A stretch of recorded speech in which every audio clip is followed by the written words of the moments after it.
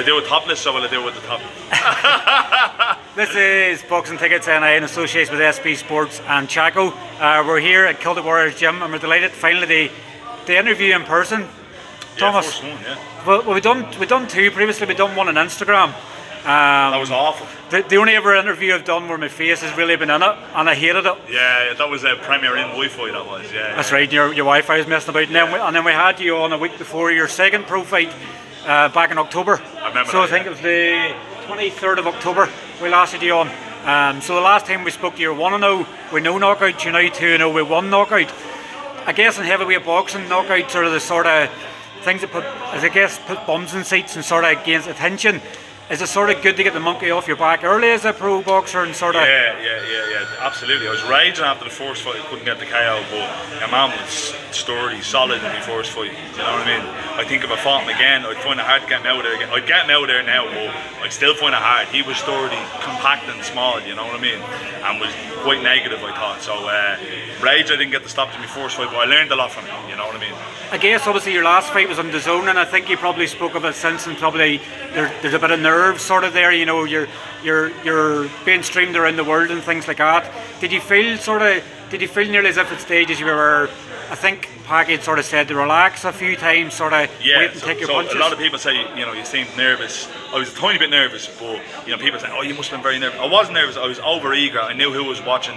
I knew the occasion, so I was trying to force something that would come a lot more natural had I relaxed. You know what I mean? Took a step back and weighed up things a bit better, but I was trying to push it too far. But it's experience. You learn from it. You know what I mean?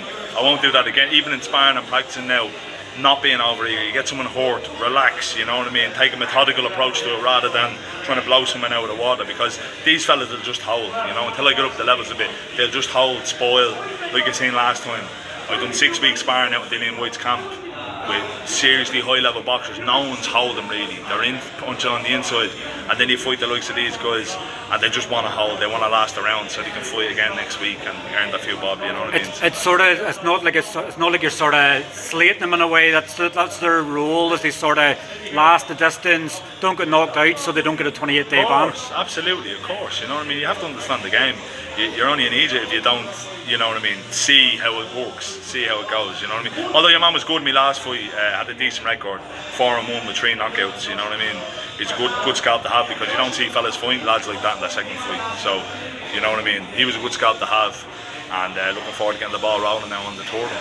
And obviously, you know, what a statement. I know we'd sort of known secretly, nearly sort of in a way that it was sort of being talked about and kept it off social media. But what a card, you know, for your third pro fight. You sort of had the pressure sort of you can have with, you know, the last card you were supposed to be Dillian White and Wallen, was it? Yeah. And then obviously Dillian was obviously pulled out with an injury, and I guess for you preparing for your big sort of TV debut in the zone and obviously in a matchroom card, and you're probably getting people messaging you randomly out of the blue going, what's going on with Dillian? Yeah. So sort of that probably brought a bit of pressure on itself and going, leave me alone, I'm my own boxer. Yeah, well, of course, you know what I mean? Like when you're away with these guys and you're with the likes of Dillian every day, people think that they can just text you, ask a question and you get an answer straight back, but I was in the dark as much as everybody else, you know what I mean? Very tight-knit team there. I found out before everyone else did, but still I wouldn't have known any sooner than anybody else, you know what I mean? They do a media release, I know a tiny bit before then, but apart from that, I've no inside information, you know what I mean? Of course, this is between Dillian and his team, and although I'm part of the team, I wouldn't be you wouldn't be ringing me up and say, Jez, Thomas, I'm pulling out my shoulder now just to let you know. You know, no, it doesn't work like that, you know what I mean? Do you think, obviously, with him not appearing on the card, then did it put more pressure sort of on you yourself? Because if he had been fighting, say, for instance, he may not be able to sat ringside and sort of cheered you on. Did it change anything for your fight? No, it didn't. Nothing changed. No, it was great. The only thing that I will say is there was a bit of pressure that the card might be pulled. You know what I mean? There was that bit of pressure. But fair play to Matchroom, they kept the card on, you know what I mean? I don't know any other promoter that with a big main event like that pulled out, that they'd continue with the card. It doesn't happen, you know what I mean? Cards get pulled for stuff like that, so big shout out to Matchroom and Eddie and Frank for keeping the card going. Otherwise, I might not be where I am right now, you know what I mean? So everything happens for a reason. I'm delighted with that. It definitely is sort of mental we keep it, everything happens for a reason. You know, COVID, I was obviously saying to Niall O'Connor earlier on that people could obviously complain about COVID and everything else, probably we've been lucky in the fact that during the COVID time it wasn't going to be I don't think it was a packed stadium either. So, you know, it sort of helped in the fact that they were able to keep the show going because more people were tuning in on the TV. And the Chantel Cameron and Mary McGee, they sort of keep the show alive. Otherwise, you say you'd have been sitting in the house twiddling your thumbs waiting for more fight news. Yeah, I know. And the way things went, I was meant to fight again before Christmas. Fell through. So, you know, this might be me next time to get out. And it's not, like Dillian said, he wants to keep me active. That's too big of a gap. You know what I mean? I fought in May last year, then October. Too big of a gap. You know what I mean? Well, the end of October, almost November, so that's not what they want ideally. So thank God I got that fight. Bit of a gap now between that one and this one, but at least the show's on the road and hopefully, you know, people get an eye on me. Leads to way more fights than this year. And I guess, you know, when we last spoke to you, I think your talk was then of fighting Jason Quigley's card, and that sort of didn't sort of materialise. It was too short time, yeah. And I guess now you're obviously getting out on a big card, like there's 4 Irish boxers in the card. You've Mick and Lee Wood main event, Gary Cully facing former world champion Miguel Vasquez, Kevin Adjarko and obviously yourself. I guess when you probably look at it, you probably think you'll be on before the main slot, but at least you get to enjoy the atmosphere of Nottingham packed out. Probably going to say about 60-40, probably in Lee Wood's favour. You've sold quite a few tickets yourself, so there's quite a few coming over to watch you. It's interesting you say 60-40 because any Irish fans I know count by 2. You know what I mean? So any Irish fans I have coming with me as well are all mad. So I'm looking forward to hearing the night. I reckon, you know what I mean, the Irish fans outweigh the English no matter what. The noise levels and the atmosphere. Noise levels and atmosphere wise, you know. You know, I think we all get fed up with Sweet Caroline now, and the English fans still sing about it. You know. But what a card! They sort of, I guess it's just sort of first. It's great. First real taste of sort of being involved in Irish cards, and I guess that bodes well for the future. Absolutely. There's going to be a lot of eyes, a lot of media eyes on this week, the whole week itself. You know what I mean? So I'm looking forward to seeing how things materialise and getting a big performance in, big knockout again. That's what I'm predicting. Massive knockout with them gloves on. It's a different game with them. You know, Hort lads inspiring all the time now, and I'm really starting to sit down on my shots a bit more. So I'm looking forward to getting those gloves back on, not being as eager, nice and relaxed, and seeing what I can do. And when we last spoke, I guess you hadn't really met Eddie probably really in person before when you were sort of around him and fight. Did you really get, because like Eddie's a media junkie, he'll stand for 25 hours a day and do interviews. Did you get much of a chance to sit down and chat with him? I didn't have a massive sit down with him. We met, we spoke, and the gent got on great. Same with Frank. I had a good chat with it's funny enough, I was going in to leave my bag somewhere after the fight, and I was greeted by this man. I didn't know who he was at the start. I was with my brother. It was actually Barry Hearn. You know what I mean? And, the legend. Had a good chat with him. Yeah, the legend. Had a good chat with him. As I opened, he gave me some great advice and stuff like that. So that's who I spoke to the most out of all the, you know what I mean, the top guys there in Matchroom. So Barry's the one that's made the impression the most? Yeah. Barry's the legend. And it's because nobody really sees him anymore. He's obviously taken a step back, but he was there. And fair play to him. He had a chat with me, introduced himself to me and my brother. You know what I mean? Very nice of him. You know. Did he give you any sort of tips or? Just gave me some tips in terms of, you know what I mean, going forward. Just it's hard to remember. It was just basically saying, you know, keep knocking them out and you keep putting bums on seats and keep pushing forward and improving, you know, and that it's a tough game, but we all know that, you know, it's a tough game. And like, boxing sometimes isn't just all about, you know, your skill and everything else in the ring. You need to be able to sell tickets, you need to be able to obviously get people talking, you know. Does that sort of add a bit of pressure on yourself? Do you know that you might, you know, that you're nearly forced to sort of go for a stoppage? No, like the whole idea, I box to get stoppages. I enjoy, you know, sounds bad now, I enjoy hurting people in the ring. That's the whole idea. It's like scoring an overhead kick, isn't it? That's, you know, you want to do it as flashy as you can. You know, no one just wants you to, you know, go around the keeper and slide in the bottom corner. You want to score flashy bleeding knockouts, you know what I mean? People want to see big guys and flashy knockouts. That's what they want to see, you know. That's why everyone waits around, even in the stadium, in the amateurs. You wait around for the super heavyweights because you get big fellas throwing big leather and hopefully someone gets sparked out. And a lot of the time they do, you know. And the people enjoy that for entertainment. It's a blood sport, it really is, you know. Because I think everybody remembers the Colombian goalkeeper. Remember, I think it was the offside or something like that. Remember, he done like the scissor kick. Oh yeah. You know, it's like a scorpion kick they call it. Yeah. You know, but everybody remembers that. People love that stuff. You know what I mean? So the flashier, the better, and the more vicious, the better. You know. And like obviously, Alan Babbage is obviously stablemate you under Dillian White. He's sort of, you know, he's sort of Jekyll and Hyde sort of approach to the fact that you either like him or you hate him, sort of like Marmite. But he's doing everything right in terms of he's stopping people. He wants to get beat. You know, I know at times when he fought Niall Kennedy and things like that, you're sort of going, we want Niall to win, obviously everything else, and you're sort of going, we don't like him, you know. And then when you see him now, he's going, somebody just lamb one on me, beat me, I want to get beat, I don't care about me. Does it sort of the same mental, probably not really as mad sort of as he is, but do you sort of have to take a vision of what he's done to get himself regular fights? Of course, absolutely. Like he's done a great job with himself, but everyone's path is different, you know what I mean? Everybody's path is different. Babbage has done a great job, but Dillian and the team have done a great job promoting Babbage and getting him the opportunities, you know what I mean? My path is going to be different, but hopefully I can take something away from everybody, yeah?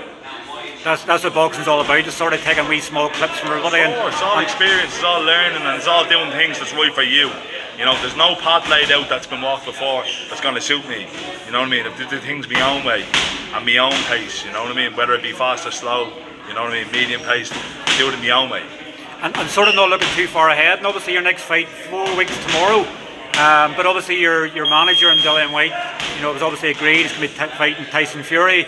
Would that be sort of maybe your next goal? You could sort of, or is that you sort of being too lucky, sort of in a way? Would you like to be on the undercard? Yeah, anyone can dream, you can manifest these things, but I text my manager, you know, Dillian officially is my manager, but I text the team. I said, listen, I need some tickets. When it was announced, I need some tickets after the first bid, ringside. I said, I can't miss that. And they said, I thought you'd be texting looking to get on the undercard. So who knows? You know, I said, I thought you had no pull. He said, we'll always have pull. Who knows? Who knows? Particularly when he's involved in it, you know, the big fight. You know, I think they're talking. I think the last they talked there was the 23rd of April and potentially Wembley. You know, you know, do you think if you go in there and you've obviously sparred with AJ and everything else, when he's at the big nights in Wembley, they then potentially walking out. Like I remember, was it AJ's 6th or 7th fight? He fought obviously there, and you're sort of there going where you're actually getting to relive sort of what he came through as well. But it's it's crazy. It's a bit surreal where I'm at in my career. It really is. But one thing's for sure, I'll be at that Fury and Dillian White fight, regardless of whether I'm fighting or whether I'm not there as a fan, because it's going to be a part of history. I think it's going to be a really big night, a very surprising night for a lot of people.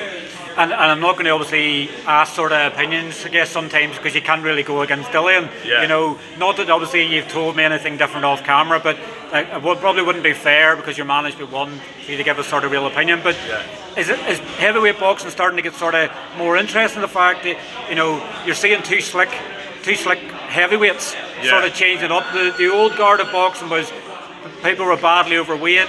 They couldn't sort of, it was like big one-punch knockouts, you know, your Mike Tyson and things like that, whereas Usyk and Tyson Fury have sort of changing the guard, so to speak. I think, you know what I mean, there's always going to be old school trainers, but I think sport as a whole, regardless of the sport you're in, is evolving all the time, you know what I mean?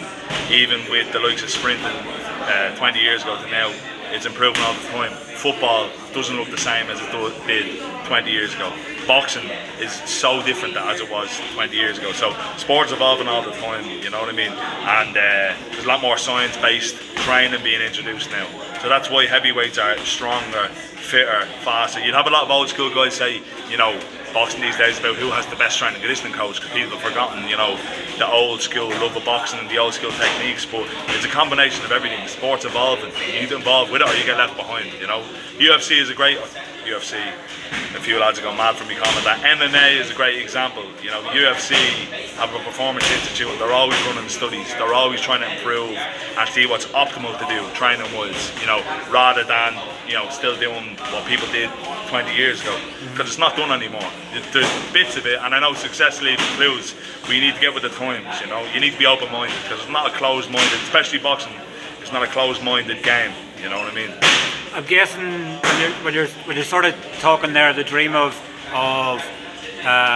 potentially fighting on probably the biggest British clash in years. But obviously if you didn't get on that, I guess with a close second be Katie Taylor and Serrano. And of course, you know, the dream. I don't know about anyone else. The dream is to fight Madison Square Garden, New York. You know what I mean? That's one of the dreams. For me, it was always Vegas and New York. You know, so to get something on the card like that, you know, the biggest women's fight of all time, one of the biggest fights of all time, I think personally, it'd be amazing. Yeah, it really would. But let's take it one at a time. We have Conlan versus Wood, and then we'll see where we're at then, you know. How do you see the fight going? I guess obviously you're going to be siding with Irish and everything else, but sort of, you know, I guess we're always going to side with Mick as well, but I sort of look at it in terms of Frampton Quigg. You know, sort of, you know, Quigg was sort of seen as a puncher and stuff at times, but I don't know, me myself, I think if Mick's probably classier, you know, he can sort of box both stances, he's really good in his feet. How do you sort of see the fight going? Personally, I think Mick is too good. Way too good, you know what I mean? I think his league's above. No disrespect to Wood. That's just an opinion as a fan, not as a boxer now. This is me fan head I'm using. I think Mick is too good off the bat, but Wood obviously has a puncher's chance. That's how we see it going. You know what I mean? Definitely, as I say, it's elite level. It's a world championship fight. You know what I mean? They're fighting for a world title, so it's elite. It's Premier League stuff. You know what I mean? So it ain't gonna happen. But just from the outside in, Conlan's too good. And seeing that atmosphere, I guess, as well. Obviously, you've been to plenty of fight cards and stuff before, but seeing that atmosphere, I guess it'll sort of keep you dreaming more and going, I can't wait to have a main event and walking out there. It's madness. I've been to some Conlan fights, I've been to the Failas and stuff like that. There's nothing like it. You know, I've been to an awful lot of sports events around the world.